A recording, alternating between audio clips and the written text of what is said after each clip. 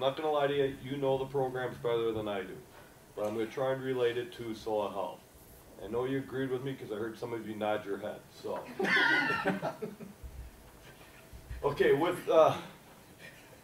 CSP, we have the soil quality controlled traffic system. Why is that important? 85 to 90% of the soil is compacted on the first pass. If we can keep those wheel tracks in that same area all the time, we're keeping the rest of the soil and the rest of the field in its better state, so that more water can infiltrate and more oxygen can get down into to the microbes. Here we have a use of cover crop mixes.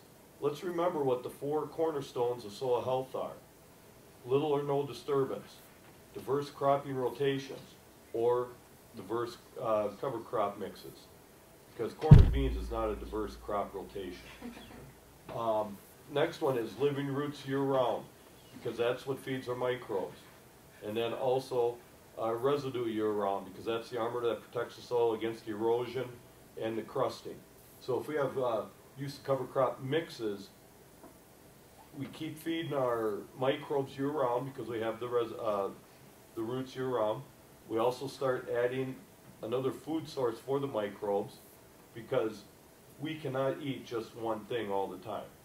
I cannot eat just pizza. That's why I eat Starburst jelly beans too, and I do just fine. But you cannot just eat one thing and be productive. So we have to give our microbes a diverse meal to eat so that they can thrive also.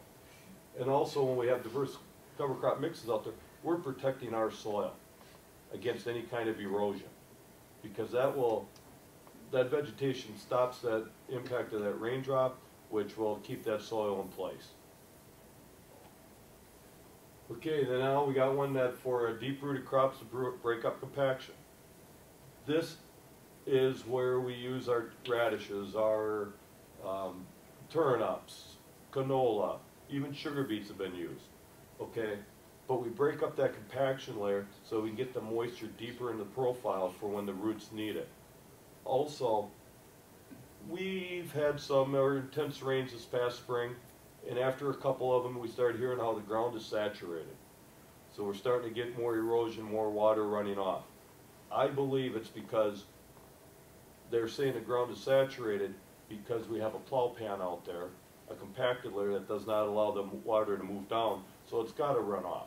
If we could get rid of that plow pan, we'll get more water in there and we'll reduce a lot more of that runoff, which means our soils won't be as saturated as they think. Here we go with intercropping. What a great idea. When we go out with our corn and beans, we have a desert in between the rows for our microbes. They have nothing to eat. If we can get something growing in between, we're feeding our microbes, making our overall soil productivity much, much better. Dave Brandt is actually, because he does trial plots out there, he's actually started to interseed soybeans in between his corn, and is starting to see some very good results. But we're feeding our microbes in between the rows, where normally that's when we start losing our numbers. Conversion of cropland to grass-based agriculture. Again, when we do this, we're starting to get the roots out there year-round, we're protecting that soil, we're feeding our microbes, but we're also creating more of a food source for our cattle.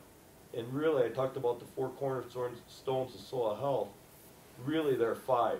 We never talk about the animals, the cattle. We need that manure and urine out there too.